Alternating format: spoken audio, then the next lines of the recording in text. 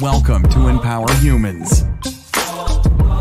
Welcome again to the Empower Humans podcast. This is episode 94, day 25 of our continuing coronavirus chit-chat every day. I don't know if we call it chit-chat, but here we are. I'm chatting to you, and I appreciate you joining me today. I'm flattered you spend time with me.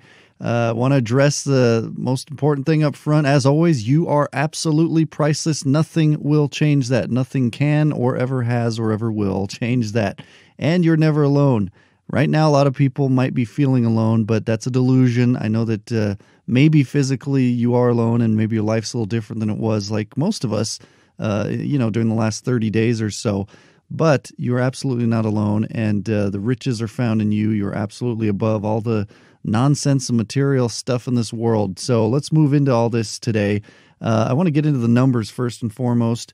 We kind of do a little update on that each day, but total global confirmed cases of this coronavirus, COVID-19, are 1,853,505 cases as of right now. Of that, 114,257 deaths.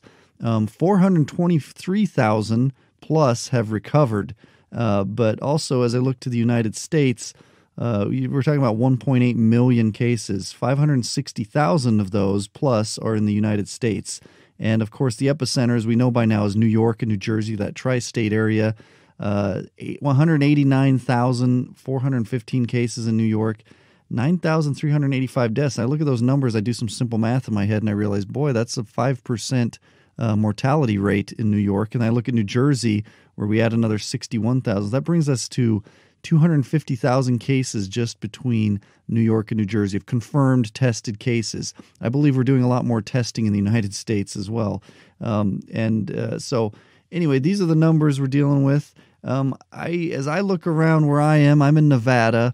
I'm seeing these numbers start to level off a little bit. And I touched on yesterday, we had these Thunderbirds, these Air Force planes flying in formation over Las Vegas yesterday, which I got to see in person and here because I live nearby a hospital, and they flew over all the major hospitals and just did so in support and out of love and recognition for those both suffering with this virus and the caretakers in the hospital, all the medical staff and professionals there. So that was a beautiful thing. But we did touch on that already yesterday. Before we go into the rest, we touched on some of these numbers. I want to tell you, we have Elena Cardone coming on the podcast this week. And the interview is going to take place Thursday. We'll probably release it on Sunday. So if you have any questions for Elena Cardone, if you know who that is, look her up. It's just Elena Cardone, Cardone on Instagram.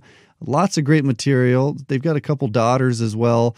Beautiful stuff that they post from parenting to business. They've got probably a multi-billion-dollar real estate company now, and he does big events here in Vegas, her husband, Grant Cardone. So if you have any questions for Elena, send me a DM on Instagram at Empower101.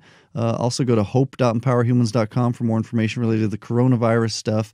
And like I've been saying, we've got some great memes. Saw some more great ones today that we're going to be throwing up there. Well over 100 memes if you need some comic relief. I know everybody does. They say laughter is the best medicine. I don't know how true that is, but it's always been a help in my life as we deal with hard things off and on. And this is definitely a hard thing for most of us. So go there, check out all that, and send any questions you have for Elena Cardone. I did see one meme today that I thought was funny. It's police arresting a guy on a beach.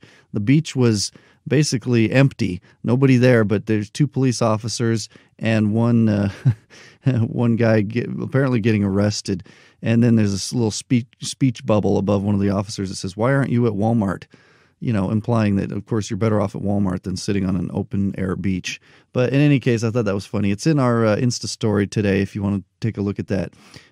Also, I saw the light coming through the clouds today. Kind of, it was cloudy, rainy here in Las Vegas. But it came through on Easter in this beautiful way that I thought, wow, that's a beautiful kind of symbolic thing, and hopefully a hopeful gesture from the powers that be in the universe as we try to get through this somewhat darker time that no one expected coming into 2020. But here we are, and we will get through it, my friends. On the note of this guy and this meme of why aren't you at Walmart, I heard about a mayor from a place called Alton, Illinois. His name is Brent Walker, or maybe it's Brent Walker. But in any case, he was really urging citizens, stay at home, like a lot of leaders right now. governors and so on are stay at home, no, congregating in big groups, social distancing. And then within about 24 hours of this, his wife was found in some big group get-together. And I don't believe she was arrested, but it kind of made him look a little foolish. And so I thought that was kind of funny. But we ought to take all this seriously. We can get some comic relief, but let's take this seriously. And it looks like it's working for most of us who are taking it seriously, as these numbers are apparently leveling off. We are still experiencing well over 2,000 deaths per day just in the United States. But believing, based on the models that these professionals are looking at, scientists and the World Health Organization and the CDC, that these numbers are starting to level off in the next few days. Will reach a peak, which means that we'll be coming down from there. Now, President Trump and the other powers that be need to make some decisions. I hope they don't jump the gun, getting everyone all back going full throttle with the economy, just because this could be a second wave much bigger than the first and really hit us hard.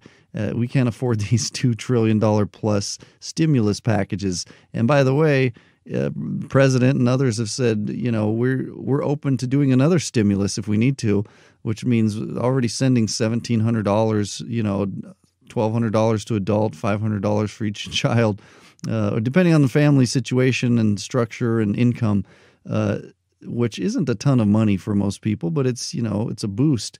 But it's also kind of made up printed money, which puts our country in debt. So I don't know how this is all going to play out, because from back in the I could go off on a tangent here. We go back to the early 2000s, our national debt was in the $3 to $5 trillion range, which seems like big numbers. And then all of a sudden, 2008, we jumped up with this financial crisis to well over 15 trillion. And here we are, well over 20, probably 22 or so. I haven't looked at the numbers lately. Anyway, that's what's going on as it concerns that. But stimulus checks are on the way, apparently. ACH transactions in terms of a direct deposit of some sort for those who have that on file with the IRS. And if you don't, you can. And also there's some links. We'll put a link in the notes of this episode if you need to check for your particular situation and track all of that, and or enter your banking information, whatever you might need to do through that link as well that I learned about. So look for that in the notes of the podcast episode. And we've also learned in the recent days that every U.S. state, Wyoming was the very last one, this is the first time in American history that every state in the union has a state of emergency disaster declaration. Think about that for a second. There are times, and by the way, today we had some tornadoes as well, and our hearts go out to those people. It's just one thing after another in this world. But again, we will get through this. Let's keep our heads up high no matter what happens. But that's what I'm talking about with the tornadoes. We think about a hurricane or earthquakes or various things that put states and areas in particular states of emergency, so to speak. But to have it all at once in every single state in the union, 50 states, that's just crazy. Again, the most overused but most apt word to use at this time has been unprecedented. And all these things are unprecedented. But again, let's stay positive, keep our heads up. I was looking yesterday. We had Daniel Emmett on the podcast. I think it was about episode 64 or so. We did a video interview. You can go take a look at that and or listen to it. Great interview. He was on America's Got Talent, but he did a free concert live. I think he did so from here in Vegas. He lives in Vegas, and I caught some of that. So you can probably still look for that online. I don't know if he moved it over to YouTube yet or anything, but excellent singer, great talent. And so look for that, Daniel Emmett, and our interview with Daniel. That was great. I also saw that Cody Lee, who won America's Got Talent, spoiler alert, this year, is doing a concert as well. And he's also performing off and on with other musicians, like a lot of people are right now. And I think that's just beautiful. People are performing from their homes or harmonizing in the sort of choir through Zoom, or some of the nurses at hospital. I've seen all kinds of beautiful things happen. Humanity, this is why I do this podcast. I look at what humans are capable of, and it just blows my mind. In the face of all kinds of adversity and difficulty, humans come together and have the capacity collectively as a whole to turn things into a beautiful thing, no matter what we're facing. And I've seen it over and over and over again in my lifetime. And so watch for those concerts, watch for these other things, depending on what you're into and all that. But I think that we're going to come out of this hopefully in the next 30 days or so. I'm not going to throw any timelines because I ain't in charge. You don't want me in charge. I'm just kidding. Maybe you do. I saw also that Disney World is furloughing 43,000 employees, which is staggering. I didn't even know they had that many employees at Disney World. I thought maybe they had people running a couple rides and alternating and following me around the park. But no, 43,000 employees. You think about Disney World, and again, I could get into this for a little while. Might as well, because we're all in some sort of quarantine right now. Walt Disney bought just, I think, under 200 acres to build Disneyland in California. And going over to Disney World, he did it in more of a sly, clandestine fashion under kind of shell corporation, so they wouldn't know it was Disney and all that. But he bought over 27,000 acres over there, which is over 50 square miles, which is a huge contrast in terms of volume of land. And that's why they have 2 water parks and a bunch of extra hotels and tons of open land still. They could probably build 5 more theme parks on the land they have there. I'm not sure. I haven't looked at their setup. But 43,000 employees, and that's just one corporation and one of their assets, so to speak, in Disney World, which is a big one in Florida. So that speaks volumes. We talked the other day about 17 million who so far, and that's just as of last week, have filed for unemployment. We're probably well over 20 million by now, and these numbers continue to go up. So something's got to give here because this is all unsustainable.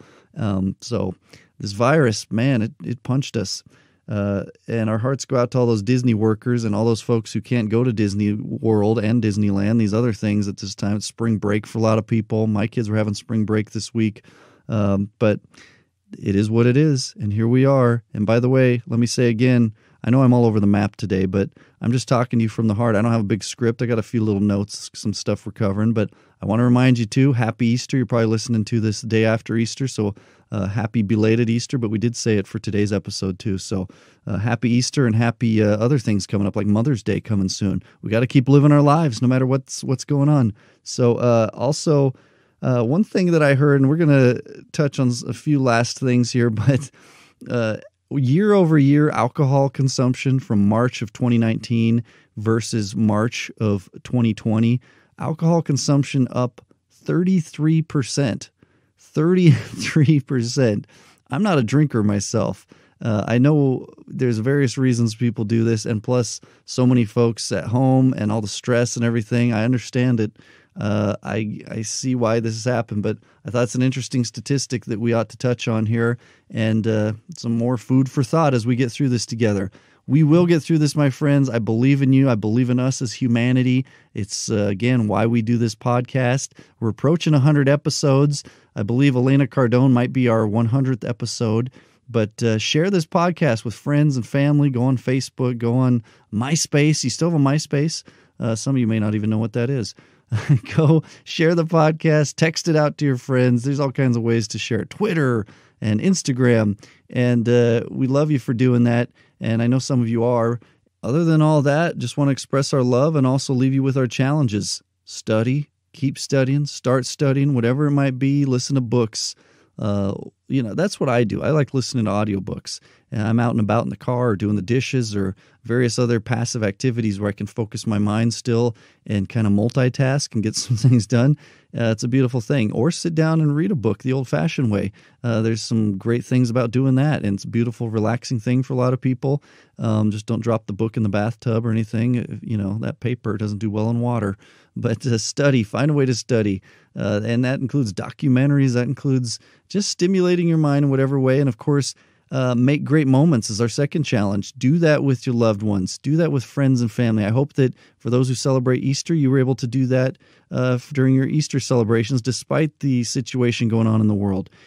So make great moments, surprise your loved ones, get flowers for your wife, or it doesn't even have to be a gift. Or if it is a gift, it could be something simple that you made at home, origami, or a note, a beautiful note just kind of written and stuck on the mirror in the bathroom.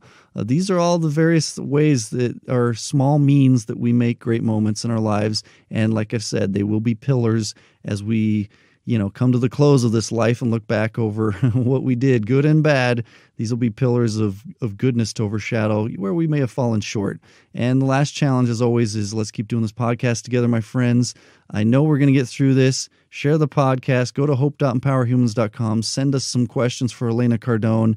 DM me or send them to info@empowerhumans.com, at Empower101 on Instagram and Twitter. And until next time, empower yourself, empower the world around you. Thanks so much for listening to Empower Humans. If you enjoyed the show, please rate and review this podcast. For more great content and to stay up to date, visit empowerhumans.com. We'll catch you next time.